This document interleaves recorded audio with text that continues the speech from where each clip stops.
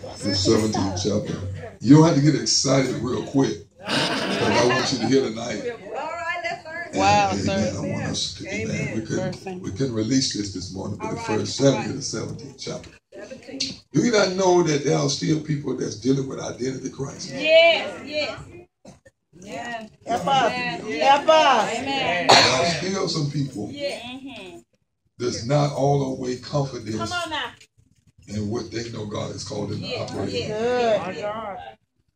You believe that? Yeah, I do. Once a person is confident in what God has called them and gifted them to operate in, they understand that, listen here, I don't care what your gifting is and what your calling is. I ain't going to be threatened by it. That's right. Amen. That's right. That's right. You right about Most of the time that we are threatened when we think somebody got more than what we have. Right. Right. And see, check this out. When you know who you are and who's you are, That's it. you become a threat to Satan King. Very good. So you don't know how much of a threat you are Come on. to Satan's kingdom until you recognize your worth in your value. You right about it. God. If you really, somebody said, if you really knew who you were, when people do not know their identity, they will often miss their purpose. Very good. Let me say that again. When people do not know their identity, they will often miss their purpose. Because you're still dealing with identity crisis. What is identity? Identity is the condition of being oneself and not another. Come on. Let me say it again. The condition of being oneself and not trying to be somebody else. All right. Amen, sir. We got too many copycats. Amen, sir. And too many people trying to be like somebody else, function like somebody else, operate like somebody else. Amen. Somebody, you're a copycat. You're not original. You have to know that what God gave you, it is original. When he gave somebody else, come on, he didn't give to you. And when we come to the grip to understand what he have anointed you and gifted you to do, it's like none other. It's unique in his own way. I was so happy God to pray.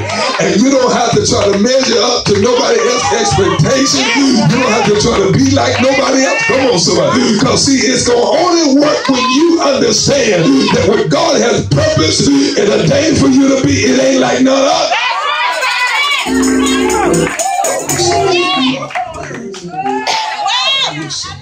Watch this right here. This is good right here. The book of 1 Samuel, we're going there. Amen. And you got your Bibles. Amen. You got your Bibles? Amen. So the devil tried to keep people from knowing who they are. That's real. He keep you, and that's why you keep having these different cycles with these crisis issues. That's right.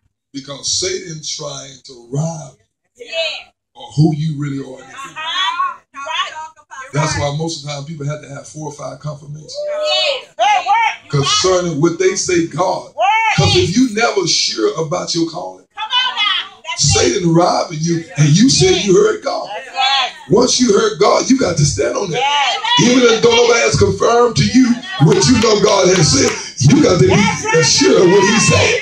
Because you can't be out here in this season operating and functioning something that you ain't heard God tell you. Because you'll fail in that. Come on, son. You won't succeed in that. We got too many people operating in stuff, operating in offices and positions, and come on, son, and in calling that they ain't never heard God say.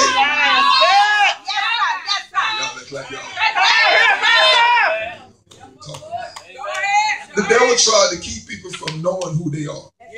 He blinds the mind of many to keep them from their true identity. A person who knows who he is becomes a threat to Satan. Let me say it. When a person knows who he is, See, you know why you're a threat. Come on, somebody. Because you have finally come to the point that you have discovered who you are in the kingdom. And you ain't trying to be like nobody. You can tell when people, ain't trying to be like nobody because they got their own original style. Come on, somebody. Hallelujah. And they not trying to be like nobody else. They are comfortable and they are content in that God has called and gifted them with something to operate in. And they ain't looking for nothing else. They ain't trying to step in a role that God ain't called him. Look at Billy Graham. Billy Graham was just comfortable at being a great evangelist. He wasn't trying to be a prophet. He wasn't trying to be an apostle. But he perfected what he was called to do. Just like, what's the name of the preacher that died? Come on, Tyler. What's the name? Hey, man, hit me with it. Hit me with it. Shemai, operated miracle signs and wonders. But he stayed an evangelist. He wasn't trying to pastor. Y'all ain't helping me up in here. He wasn't trying to be a prophet. He heard what God called him to do, and he stayed in his anointing. That's it. No, they didn't yet. You ain't getting it yet. Somebody said you ain't getting it yet. I like that. Gideon did not know who he did not know he was a mighty man of valor. And so God had to assure him. He said, "You mighty man." You mighty man. Come on, so he had to assure him of who he was because he got discouraged because he was not seeing what his ancestors and his forefather was seeing. He said, "If I'm all of that, why ain't seeing the miracles and the sign that my forefather did?" So he went under the head of a jumper tree, and the angel appeared to him. The first thing he did was say, "You mighty man." He had to raise his expectation up again. He had to let him know, in spite of what you hadn't seen, you see a mighty. Oh, it's so good God to pray. In spite of what folks, amen, say about you, you see a mighty. Even if they don't believe what you've been called to do, you see a mighty. Even though you're discouraged, even though you're still dealing with identity crisis, even though you're not sure covered, you're still mighty. He didn't know that he was mighty because he wasn't seeing no visible evidence. He wasn't seeing God do nothing for him like he did for his forefather ancestor. But then the angel bring him an assurance because someone said he had an encounter. And sometimes when you're suffering with Christ's identity, God got to give you a supernatural encounter. He had to give you another like he did this morning. He had to reassure you. Come on. I would have already told you. Some of us got to be reassured. Some of us got to be built up and encouraged again. Because you lose your hope, you get discouraged, you get frustrated. Because you start listening to other people. And God had to reassure you when he had called and purpose for you to do.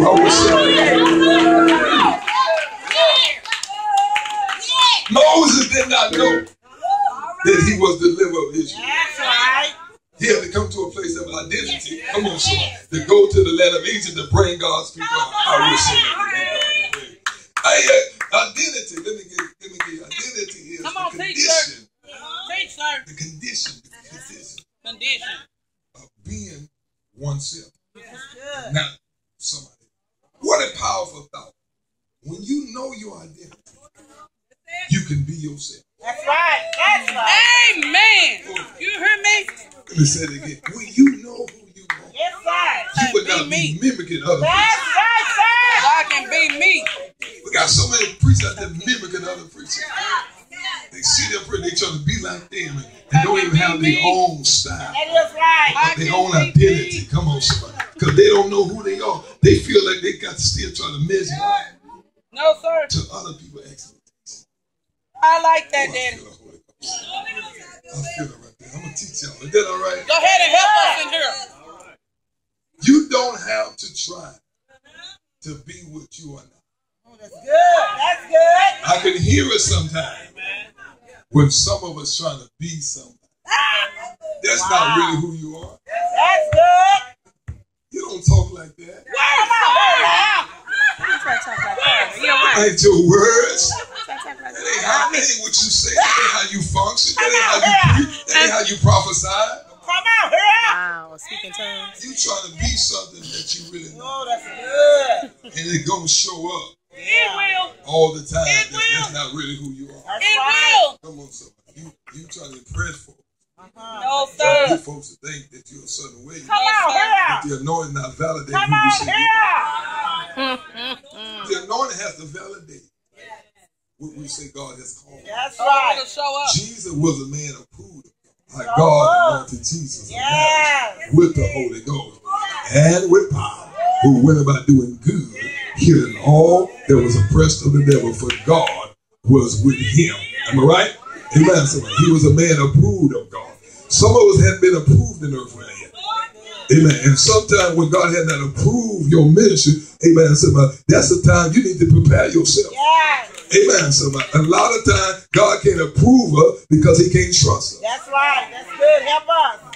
See, let me get into it. Sometimes, and we got to quit saying everybody's anointed. Good, sir. Because we said we have the anointed one, which is Christ in us. We say that the anointed one, Christ is the anointed one. And everybody now say, I'm anointed.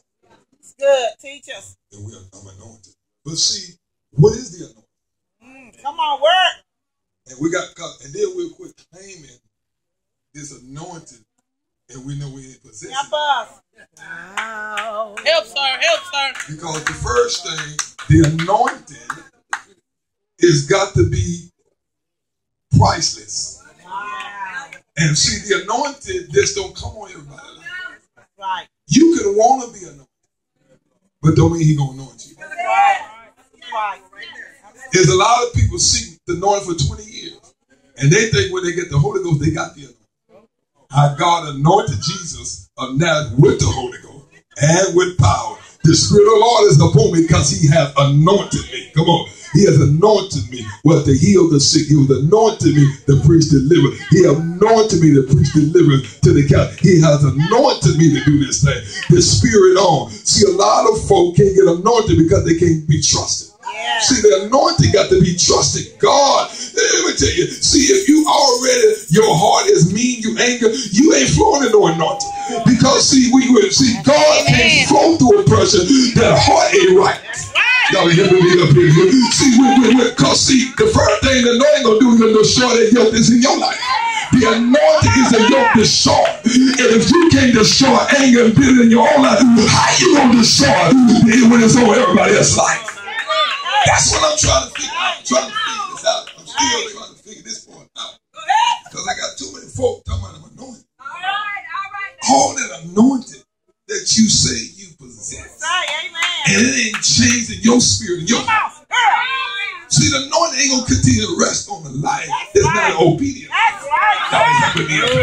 See, when you are anointed, you got to pray for folk that don't even like you. If you got a problem with praying for folk that did you wrong, you ain't ready for the anointing. I mean, you got to pray for folk that walk through the line that just cuss you out, just talk bad about you, and you know it. But yet still, you still can look beyond their fault and see their need. And see, if you ain't ready for that, you ain't ready for the anointing. That's why he ain't gave it to a lot of people.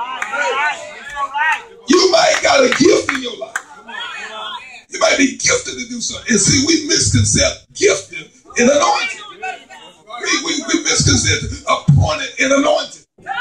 Amen. Saul was never anointed. He just received an anointing to be able to get it with David. Come on, somebody. Because Saul's heart was never with God. But David was. I found me a man after my own heart. When he came down, the prophet came to Jesse's house. And he called all them 7 boys. Y'all helping me up in here. And the first person he saw was the elder boy. And the boy seemed like he was the one. Come on. And the prophet said, yeah, surely the anointing is upon your life. And he said, look at you, Samuel. You gonna miss, amen, my divine appointment because you looking on the outside. He looked like she got it. They look like they could, amen, operate in front. It ain't what they look like on the other side. He said it was in their heart. He already know that their heart went out with somebody get God to praise him.